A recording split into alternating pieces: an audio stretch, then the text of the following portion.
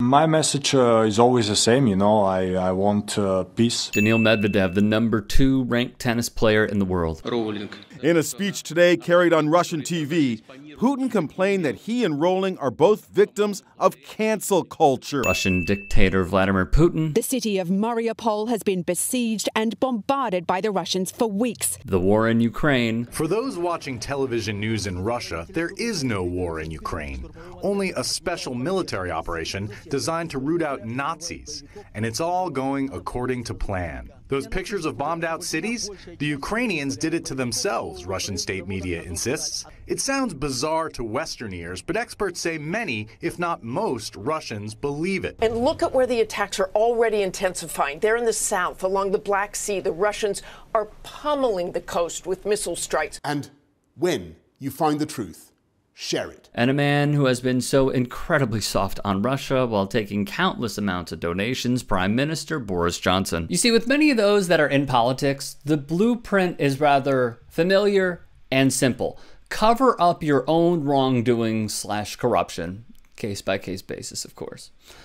And with that, then you would create a storyline, thus shifting blame and putting all the attention on said storyline. Like, remember this of Medvedev? Could be banned from Wimbledon unless he denounces Russian President Vladimir Putin. That was the situation outlined during a meeting at the British Parliament this week. It's true. The same politicians who took donos and allegedly orders from Russian billionaires that the biggest town in the UK was nicknamed Londongrad is saying, you know what we should do? We should ban Russian tennis players and make them swear to denounce Putin. It's a smokescreen, plain and simple, but the story goes on. Sports Minister Nigel Huddleston, who gave wish-washy answers, let's be real, on Russian oligarch Roman Abramovich, appears set to meet with the All England club to discuss Russian and Belarusian players who have been allowed to compete, just not under their country's flags. The BBC noted Russia has been banned from defending its Davis Cup and Billie Jean King Cup team titles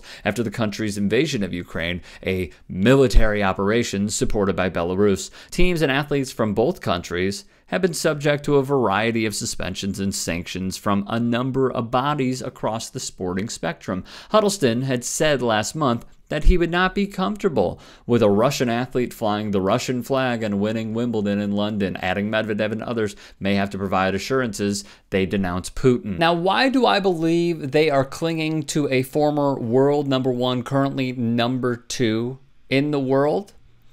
Here, what Johnson and his conservative Tory party want no headlines of is the following. He has been coined poodle on rubles because of his soft stances on Russia. In February, the UK targeted 15 individual Russians. By contrast, the EU's number at the time, over 700. When Labour MP Chris Bryant tried to bring up how Boris, in the beginning, lied about Russian sanctions, well, Johnson stormed out of Parliament.